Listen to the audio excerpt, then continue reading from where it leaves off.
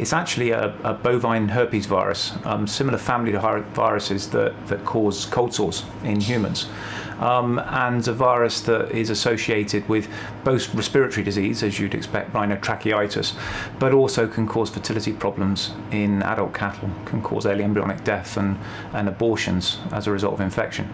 Interesting virus, because a bit like cold sores, can actually, once a cow's become infected, it can go off and lie latent, hide away in the nervous tissue and actually come back out and cause disease again or allow itself to spread onto other cows later in life. In humans, the common one is herpes simplex virus, the one that's causes cold sores in humans. And IBR virus is similar to that in some ways. Humans kiss more than cattle do, and so consequently the virus has developed this way of producing cold sores, so you can spread it on reasonably quickly. Cattle don't kiss as much, and so they have to produce it in clouds of spittle and dribble and nasal secretions like that.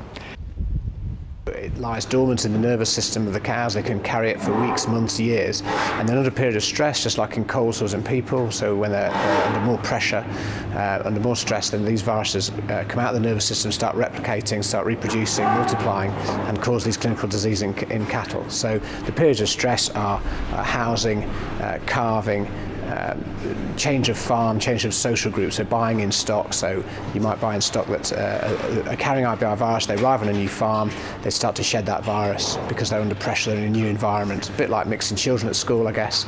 You're mixing these new cows together, this increases the pressure on the animals.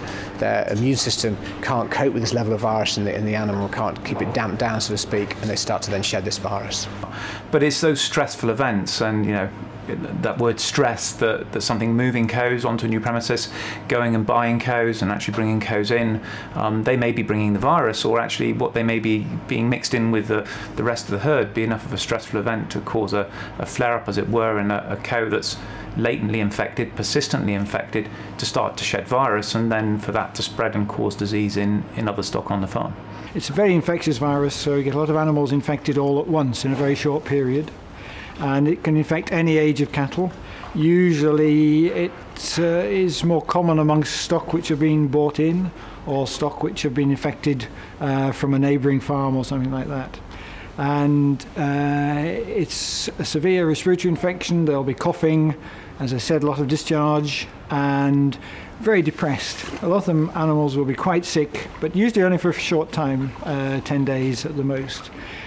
Occasional ones will die. They'll get much more severe disease and they'll die. And if you're in a dairy herd, there'll be a very marked milk drop, a lot of loss of milk production, and it'll take about 2 to 3 weeks to go right through the farm, and it'll take a little bit longer than that for all the animals to recover. And beef animals will lose a lot of condition because they are quite sick. Nasty disease. So classically what IBR has done before is entered a naive, unprotected herd and caused a massive amount of respiratory disease, namely nasal discharge, ocular discharge, very, very high temperatures, and also quite pronounced milk drop. But what we also are aware of is its reproductive issues as well. We know it can cause abortion, which obviously plays a major role in the production in dairy and beef herds. Before 1976, there was very little IBR in the country at all. We imported a new virus, a new hot strain of virus from America in 1977, something like that. And really throughout the 70s and 80s, the late 70s and 80s, it spread throughout the country, causing very severe diseases in a very naive population. All the animals were completely susceptible to the virus, and we got a much more severe disease. So that was really the start of the change of it. When I was at university in the early 1990s, I used to come see practice here in Cheshire, and we used to stand in sheds like this, and we classically used to talk about IBR, that you'd have one cow with discharging eyes, a discharging nose in the morning, you'd have 3 or 4 by lunchtime, you'd have a dozen by tea time. That's how we used to see it. And then when I qualified and started working here in the early 90s, we sometimes used to see the 1 or 2 very sick cows, often where you get that cow over the initial stage of the disease, you get a temperature down, you get her eating again, but the effect on her was so big that it affected the airways and her breathing that she just gradually lose weight and fade away, and you often end up culling that animal after a month or two. And often nothing else in the herd was affected. And yet it seems to have gone full circle. Now we'll get 1 or 2 cows perhaps a bit poorly, showing a few clinical signs, and then the rest of the herd a low-grade level as well. Most important thing is to get a quick diagnosis. If you've got animals or group of animals which have suddenly started coughing, nasal discharge, very red eyes, get onto your vet immediately, because he can come along and he can actually vaccinate other animals on the farm to prevent them getting infection. There's not many diseases you can actually use a vaccine to prevent spread of infection even after the infection's arrived. So that's a live intranasal vaccine, and that will help to reduce the amount of infection and the amount of disease that you see during an initial stage of infection. So that's the first thing to do. And also antibiotic cover of animals which have got the disease will also help to shorten the length span of the disease. But really the main way of preventing a disease is using the vaccines. Long-term control has to be through a vaccination program. And actually vaccinating animals to get immunity within the herd.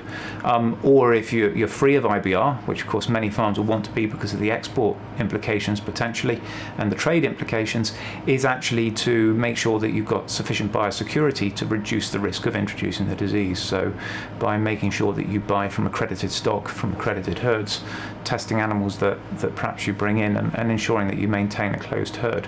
Monitoring of bulk milk antibody levels for IBR is an easy way of just keeping a monitor on the situation. I've got several farms where we take a sample every quarter. The live vaccine, as I said, is the one that you would want to use in the face of an outbreak, and that seems to work well.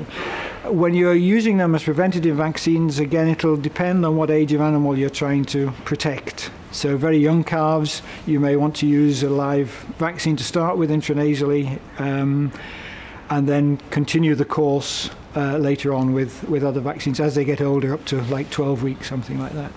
In terms of the vaccines, there are then, it's quite an interesting area in that there have been developments of marker vaccines, which actually mean that you've got the ability to be able to differentiate between animals that have got immunity because they've been vaccinated and animals that have got immunity because they've been exposed to disease. On the market, also within those marker vaccines, are live and inactivated vaccines. And live vaccines should be targeted against animals that are naive or unprotected in any way from the disease. They're better at preventing clinical disease the first time that animal is infected, whereas the inactivated vaccines are much better at reducing the impact of latent or dormantly infected animals within a herd. So generally we split it into young and adult stock. Generally adult stock within a beef or dairy herd may have had the disease before, become latently infected, and they will benefit more from inactivated vaccines than live vaccines. Live vaccines really have their niche in young stock where they haven't had that disease before and they're obviously naive to that disease. They may come in contact from a bought-in animal or from within the herd, an animal shedding reactivated virus. The live vaccines are best at preventing actual disease, whereas the killed vaccines are actually better at stimulating a higher level of antibody and therefore preventing spread of the virus in an endemically infected herd.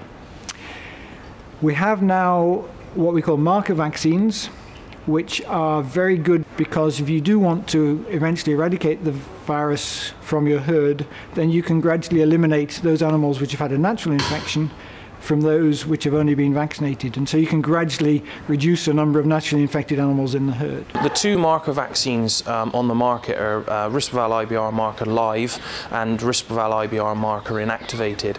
The live vaccine is very much targeted at naive animals which aren't infected with the disease, whereas the inactivated vaccine reduces the impact of these latently infected animals within a herd.